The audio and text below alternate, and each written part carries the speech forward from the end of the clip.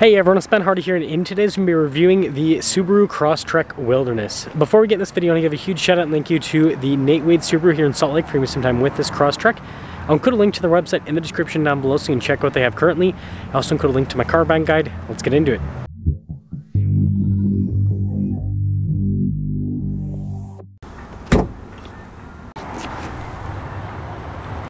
Under the hood we have a 2.5 liter flat 4 cylinder that goes through a CVT.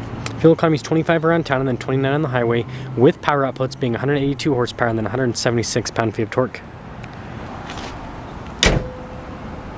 Now before I move forward with this review, I do want to mention if you want to see more videos just like this, then I recommend you subscribe because I post content every single day. Now when it comes to colors, this copper color I think looks really sharp. We've got the glare decal there on the hood. It's supposed to, again, help out with glare while off-roading. And then really cool new headlight design here for the Crosstrek. And then I love the fog lights here in the Wilderness package. You can see the front end's a lot more aggressive with all of the cladding in general. And yeah, putting it all together, it's a cool looking Subaru. So our turn wheel setup is 225 by 60 by 17 in the front and over in the rear. And I really like these wheels, all blacked out, satin and finish. And then yeah, you've got real all-terrain tires. You can always put more aggressive tires if you want. Big chunky fender flare setup. You can see the rest of that on the side as well. Wilderness badge. Got the roof rails there at the top too. And look at that. Again, this copper color makes it look really good. Now this leads us to the key fob. We have our lock and unlock function. We got the opening for the rear hatch as well. And it's already unlocked. So just got a little popper here. It is hydraulic for the opening function. Got a car cover built in from the factory. See Wilderness here on the mat. And you notice they give you a lot of stuff to cover items so that it's easier to clean up afterwards. But yeah, solid with the storage. When you're all done, just pull that down. Of course, Subaru logo front and center. Got the cool taillights, Subaru Wilderness badge. And then you can see again at the bottom, it's very stylized. And you'll notice this has much better approach and departure angles compared to a regular Crosstrek. Now this leads us inside, where you can see we've got this nice soft touch here with the stitching throughout. And then you can see that gray continues onto the seats. And then popping in, legroom's good. Got some USB ports here. And that headroom overall, it's actually pretty good. It raises up there a little bit. And now popping up front, again, we've got all of the nice stitching and soft touch here down below as well. All of our window controls, front two are automatic. You got your mirror adjustments, blind spot monitoring with the mirrors. And here's the front seat. Wilderness there at the top. Nice trim all down the center. Adjustments on the side. And then again, we got more nice trim on the dash.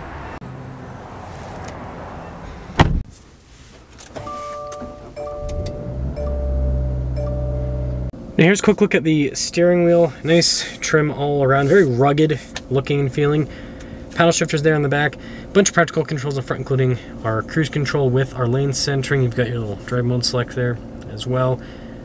Volume and voice command controls there. Subaru just gives you traditional stocks, which is the way to go if you ask me.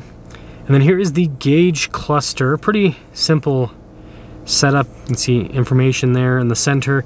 And then I like that they did analog gauges. Ages a lot better over time. Back of camera reverse, we do have trajectory lines to turn with the steering wheel. You can see the X modes. Got your snow, dirt, deep snow, mud.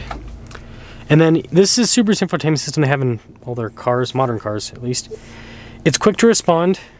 It's easy to use in general. And then on either side, you've got radio controls and climate controls. And so, yeah, it's got everything that you want, and then it's very nicely integrated here into the dash. Speaking of dash, I think that's pretty cool looking. Same thing with that trim down below. Decent storage in the glove box. Phone charging pad there. Shifter here for the CVT. Got your parking brake down below. Got our little heated seat controls right here. Charging port, some cup holders. More storage. Nice trim here on the top, and then we've got a sunroof up top as well. So there's a lot of glare, so it's kind of hard to see the window sticker. But anyways, total MSRP on this is $37,244. Wilderness package. Let's see how it performs.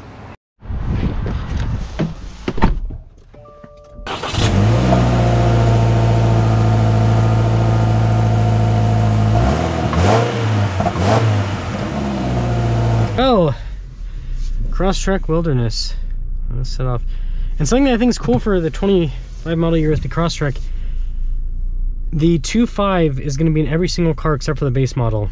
So Subaru's kind of finally admitting that, hey, excuse me, most people don't want the 2.0. Most people want the 2.5. And I really do think it'd be cool if Subaru did a turbo Crosstrek. The only problem, just all the pricing crossovers you have right now in Subaru. Because you've got a lot of price crossover with the Crosstrek and the Forester, and then the Forester and the Outback, and yeah, it's just, and it would make it worse if there was a turbo Crosstrek. So I understand. It's an interesting setup, and that's one of the, I would say it's one of the downsides about being an automaker that makes more affordable cars, is that you have so much price crossover.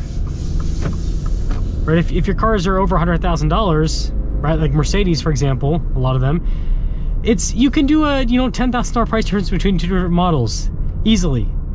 But when most of Subaru's cars are sub $40,000. I mean, they've got Outback and Ascent that now have several models over that, and even over 50. But Impreza, Crosstrek, Forester, BRZ, WRX, like a lot of the packages with those cars are sub 40 grand. So that means there's a lot of crossover. Anyways, I love the seats in the Wilderness packages. They're nice. Easy to clean seats. Whenever I look at seats like this, I'm just like, oh, so in love. I wish that more automakers would do seats like this, because it just makes, especially when you have kids, man, it makes such a big difference. My wife and I cleaned out our car the other week, and it's got perforated leather. Can't get it clean. So, did the best we could. Suspension's also nice. It's kind of like more floaty compared to a regular Subaru. Again, you got a little bit more clearances and everything. And this engine's, I mean, Subarus are not fast, right? Crosstreks at least. Turbo Subarus are actually pretty quick. But this feels good. It's not bad. On the highway, yeah, of course it's gonna be a little bit slower, but just around town, it's actually got a decent low end to it. So, not a bad setup whatsoever. The thing I have been wondering is if Subaru will ever go to a torque converter automatic for these Wilderness packages, because that is the one thing that does hold the Wilderness back a little bit, is that it's got a CVT for, off-road use. CVTs tend to struggle to put the power to the ground off-road. Especially, it also doesn't have a low range. That doesn't help either. But I think Subaru's kind of intending this as more of a dirt road type deal rather than rock crawling. Yeah, see, it's not like a monster, but it's not bad either. Especially when you compare it to other cars in the segment, it's decently peppy. So, let's get into summing things up here with this Crosstrek Wilderness. I think that Subaru did a good job, like, in terms of marketing.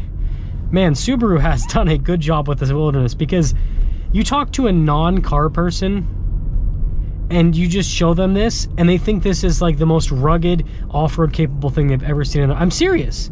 Like, people that don't know anything about cars, they look at these and they're like, that looks like that could climb up some stuff. And so, yeah, marketing Subaru, 10 out of 10. 10 out of 10. And I love the interior. I love how it drives in general. But when it comes down to like the nitty-gritty, the mechanical and everything, this isn't like a Jeep or a Bronco. And I think that does get some people in trouble when they buy these Wilderness, because I've seen it happen where people get like an Outback or a Forester or one of these Crosstrek Wildernesses thinking they're going to be able to do Jeep stuff with it, and then come to find that it just isn't that type of off-roader. I mean, I've seen it happen. Like, I'll see these traded in at like a Jeep dealership or a Ford dealership for one of those cars, because they go, oh, if I want to actually like scale rock walls, I should probably get something that's meant for that. So overall, cool package. As long as you're looking at it for what it is. Again, this is a sub $40,000, you know, TFL says soft rotor. I think that's a good way to describe it. Sub $40,000 soft rotor.